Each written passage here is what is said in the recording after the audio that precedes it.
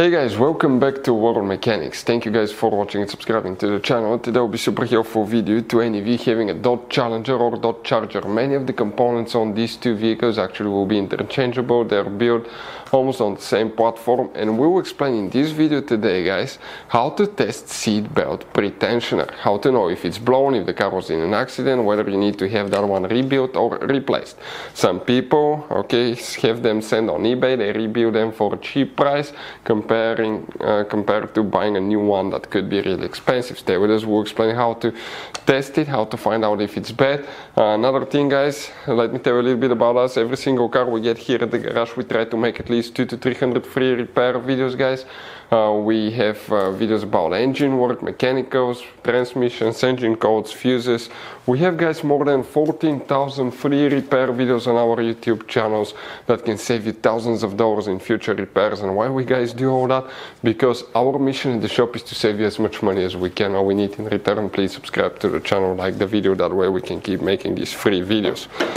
What do we have here, guys? A good and a bad seatbelt pretensioner. So that's a seatbelt pretensioner. Okay, it has a steel cable that holds your belt. That's explosive right here. It's part of the airbag system, and when you're in a crash, it's going to shoot that way practically, and it will shorten the seatbelt so it gets the slack out of it. Now, guys, consider this video for entertaining purposes only, not a how-to video. It's part of the airbag system, and if you're not qualified and certified to work on airbags, it can lead to bad problems. Now, here, what do we have, guys? We have the voltmeter set on ohm reading.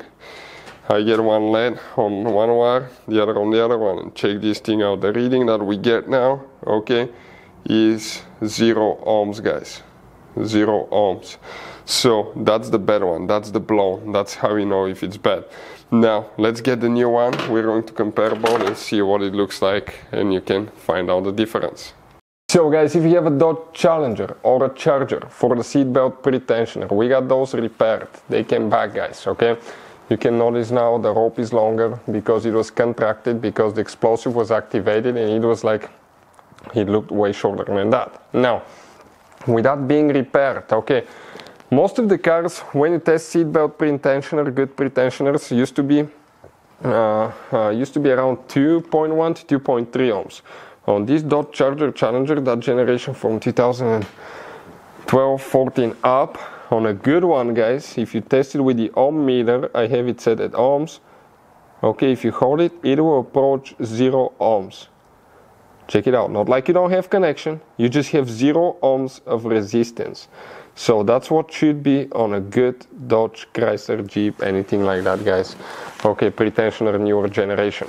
Hopefully the video will be helpful. Thank you guys for watching, and see you next time.